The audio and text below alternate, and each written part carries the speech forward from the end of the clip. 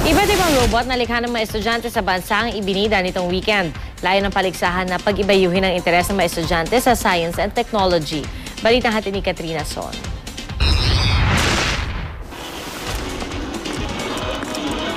Nagpagalingan ng likhang robot ang mga science students sa bansa sa Philippine Robotics Olympiad.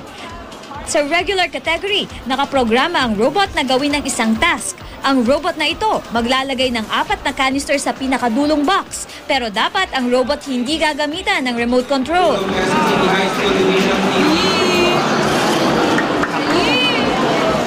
Sa open category naman, ang challenge sa mga estudyante lumikha ng robot na may koneksyon sa pang-araw-araw na buhay.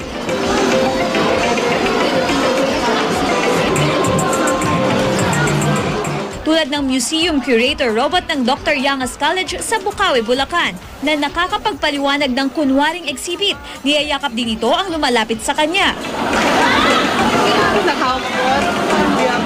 Ito naman ang demo bots. Gagayahin ng mga estudyante sa pagbuo ng mga robot na pwedeng ipantapat sa iba pang robot sa larong soccer.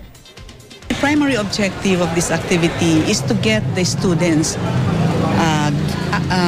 do or actually get hands-on in robotics. Ibinigay na ang mga COP o kits of parts para sa mga bubuing robot. Sa Nobyembre muling magkikita ang mga kalahok para pagtapatin ang mga nabuo nilang robot.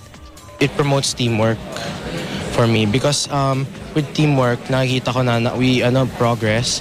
And of course through the hardships natututo ko deal with problems. Katrina Son, GMA News.